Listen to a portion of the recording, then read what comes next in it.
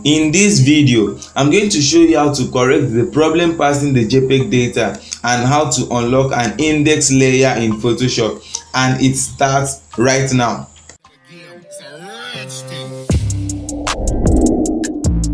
Hi there, it's Dennis Joshua from Delight Hands TV. If you want to learn how to make creative designs with Photoshop and CorelDRAW, start by clicking the subscribe button and hit on the bell so you won't miss any video.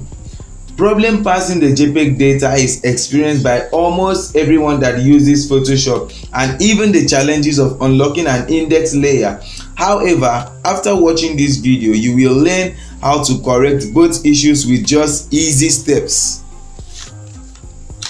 This problem occurs when a particular picture has a corrupt header, when a particular picture has a corrupt JPEG data, when a particular picture has an invalid JPEG file structure, when there is a missing SOS marker, and finally when there is an invalid image. So let's begin. This is what happens when I take this picture to Photoshop.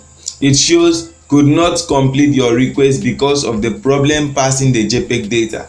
And this is a very simple step to correct this. Simply right click on your picture and click on edit and file, save as. Give it another name, save.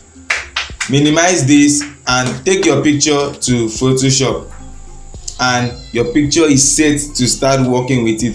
This procedure applies also to when a picture is showing index here and you can't unlock the background. Use the same procedure to correct this simple mistake and everything is set. Thanks for watching my video and make sure you subscribe. Thanks so much.